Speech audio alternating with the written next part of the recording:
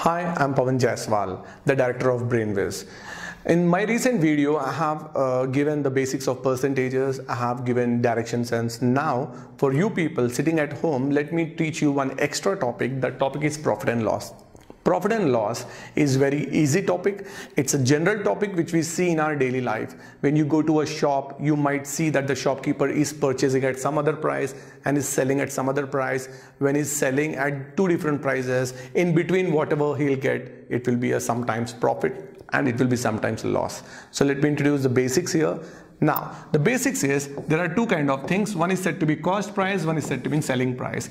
When the cost price is more and the selling price is less, we always have loss. But what happens sometimes, what we have here, when the cost price is less and the selling price is more, we always have profit. So these are the two quantities we should remember, that cost price and selling price are there, and profit and loss are always dependent. Profit and loss are always depending on this cost price and selling price. And whenever we have to calculate the loss and whenever we have to calculate profit, those things will be calculated on cost price. So this is a way we have to remember that cost price and selling price are the two things which are there, and here loss and profit are always depending on these two quantities. Okay, now let me just try to go and teach you the first question. Now here on the screen you have seen the question here. Some items were bought at 7 items for ₹4. So he has 7 items for ₹4 and sold them. He's selling them at the rate of 5 items for ₹4. So here let me just try to show you here. Cost price is 7 items for ₹4.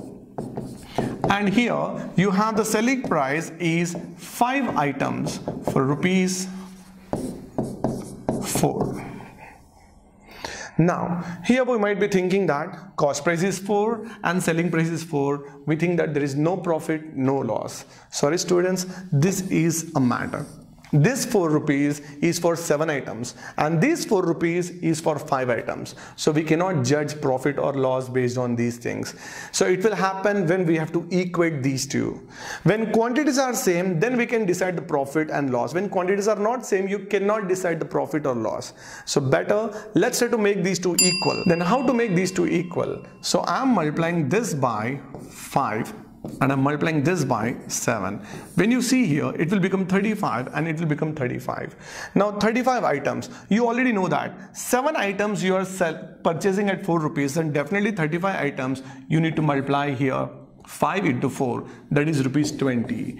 And here let me teach you here, 5 items you are selling, 5 items you are selling for ₹4. So 35 items you are selling for rupees. 7 is multiplied with this also, so we can say 7 4s are 28 rupees. So here we can say I can judge the profit or loss over here because these two payments are for the equal quantities. So let's try to go across and just try to see how we can just try to get the profit percentage. Now let's try to see the cost price is 20 rupees and the selling price is 28 rupees. Now here we can see 20 rupees is an investment. Now we can see the 20 rupees is a cost price and selling price is 28 rupees and he has made a profit of 8 rupees. So we can say this is 8 per 20. So how to calculate the profit percentage? That is very simple. Selling price minus cost price divided by cost price into 100. So we can say that 28 minus 20 divided by 20 into 100. So it makes 8 divided by 20 into 100, which makes 1 0 5 0, it is 40. We can say 40% profit. Students, what do we do that? Now here this is not required. Students, this is not required. Students, this everything is not required. So this 40% answer we will get within a fraction of seconds. So this is what we are supposed to do now. Let me just try to remove all that which we doesn't require. So we are doing in a very simple method. Now let's try to see the simple method. Whenever they say 7 items for ₹4 and 5 items for ₹4, what you need to do? What you need to do, the shortest way is what? 5 is multiplied with this 4, which makes 20. Same fashion, do multiply 4 into 7, that is 28. Here we can clearly understand that 20 rupees is an investment and he has got 28 rupees back. When you see students here 8 rupees extra. So we have to understand that this 8 rupees profit he has got on 20 rupees. This 8 rupees profit he has got on 20 rupees. So we can say that 4 2s and 4 5s. So answer is 2 by 5. As I have told you in your previous classes of percentages, we have learned 1 by 5 is 20%.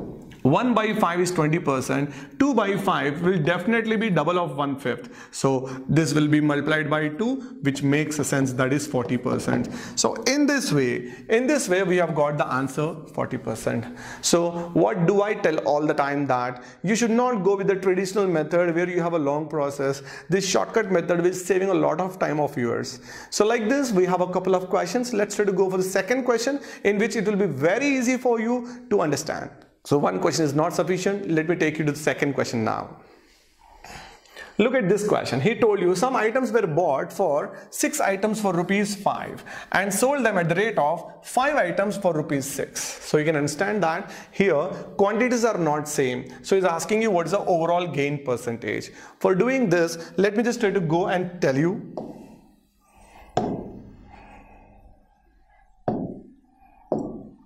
Look, the cost price is told 6 items.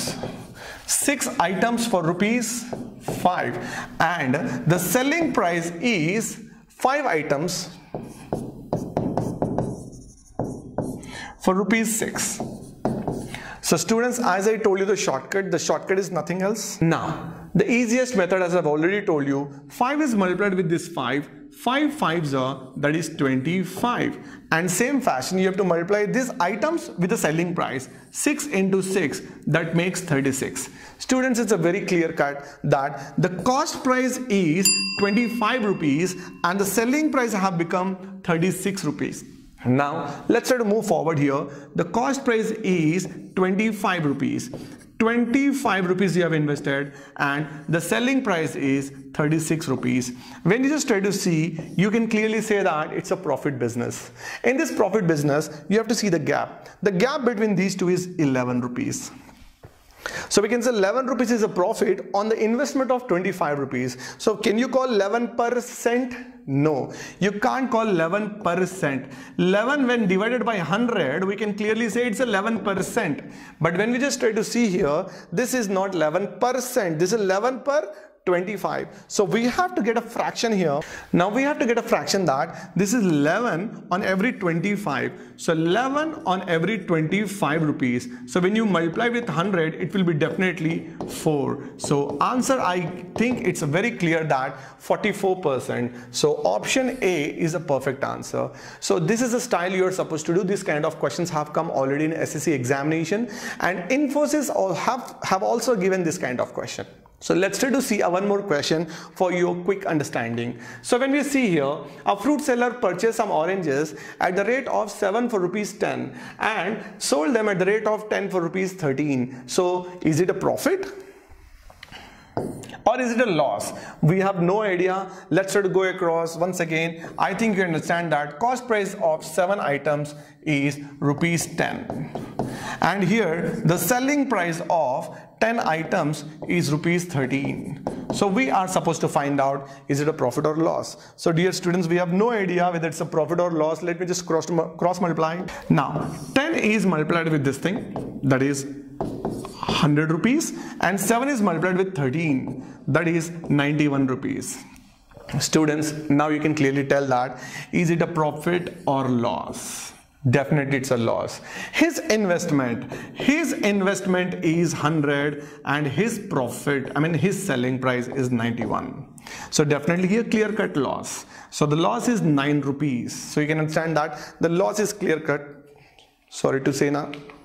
The clause is, the gap is 9 rupees. This is 9 upon 100. As I already told you the basics, the profits and loss are always calculated on the base. The base is always cost price. So 9%, we can say 9%. So we can understand that this is 9%. loss. So when we see the options here, option B is the perfect answer. So likewise, we have got many questions. So once you have a practice of these questions, definitely you can get a lot of stuff. Let's try to see one more question which was given in InfiQ 2020 this year in the month of January. So we think that Infosys gives some tough questions, but it's not like that. This kind of easiest question it has given. So what the Infosys has given, let's try to have a look. Infosys have given that a man purchases some number of pencils. We don't have any idea how many pencils, but the price he purchased it, 11 pencils he have purchased for rupees 10. And he also sold them at the rate of 10 pencils for rupees 11. So we have no idea whether it's a profit or it's a loss. So let's try to have a look, everybody. Once again, cost price of 11 pencils is rupees 10.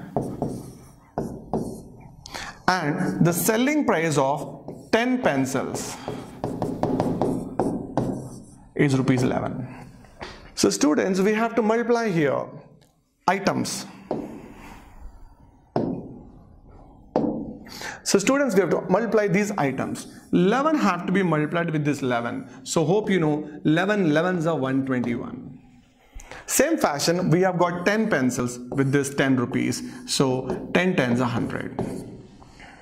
So students, now you can decide the profit and loss here. Why you were not able to decide the profit and loss here, 10 rupees and 11 rupees? Because quantities were not same. When quantities are not same, you cannot decide. So how to just move forward? So in order to make quantities same, no need to take LCM. LCM will be a little bit tedious for you. The immediate way is what? Cross multiplication and making the balance of these things.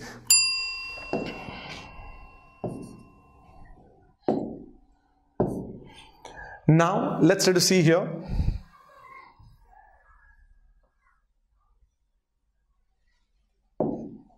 Now let's try to see here. The cost price is 100 and the selling price is 121. Students, very clear, the base is already 100, extra 21 rupees he got it, 21 upon 100. So we can call it 21%. So it's a 21% profit or loss. You all know that it's a profit. Likewise, we can just try to get the answer. So the answer is not Agra. Now, the answer is A. Answer is 21% profit. I hope you are enjoying the session. Okay, so one question I would like to give you that was given in the government examination. Let's try to see this question. Here he has not given any kind of number. Here he has given all the variables. Look at the variables what he has given. He told that X articles for rupees Y. X articles is rupees Y. And he told you at the same way, Y articles are rupees X. Y articles is rupees X. He's asking you that the X is greater than Y. Remember, he told you the number of quantities he purchased and the number of quantities he sold are different. X is more than Y. So is it a profit and loss? Now tell me, we are not supposed to do balancing of all these things. So as I told you the shortcut method, that method will be 100% helpful for you. Listen now, here Y is multiplied with this Y, that becomes Y square, and X is multiplied with this X, that becomes X square.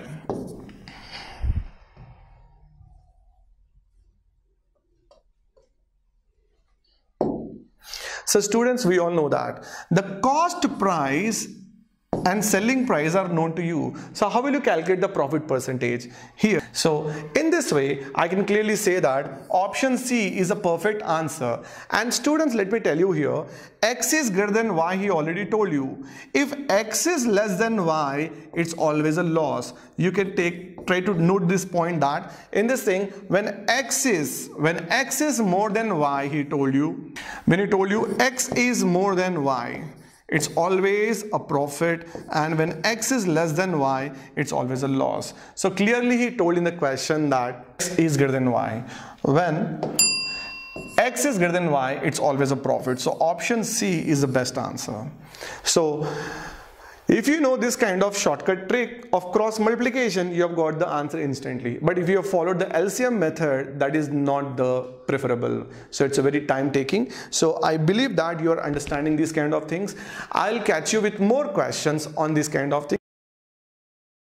Okay, for more questions, you can subscribe our YouTube channel, and we'll be making a new video on the basis of numbers and shortcuts and also data sufficiency.